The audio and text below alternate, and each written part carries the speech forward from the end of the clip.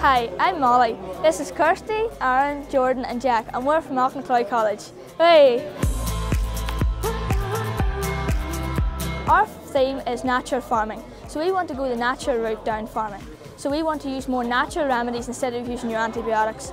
We also want to build our animals' immune systems up so they don't get diseases as much. So we are going to use seaweed. We're going to mix this seaweed in our meal. This also makes our meal taste nicer.